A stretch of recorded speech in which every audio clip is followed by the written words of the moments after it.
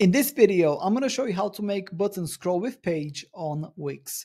The first thing I want you to do is to open up your Wix editor and find the button that you want to work with. In my case, I'm going to work with this order now button right here. So as you can see at the moment, if I scroll down, the button stays in its place and it doesn't follow my scroll down motion. Now to change that, what you want to do is left click on the button and then right click on it once it's selected.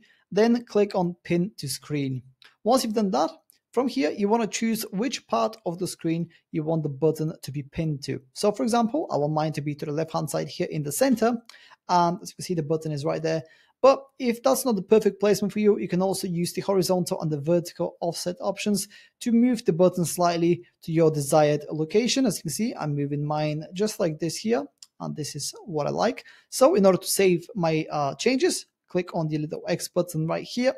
And then I'm going to preview the website to see if the button is going to follow with my scrolling.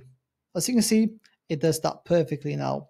And yeah, that's pretty much it. That's how to make button scroll with page on Wix. If you have any questions, please let me know down in the comments below and I'll do my best to help you out.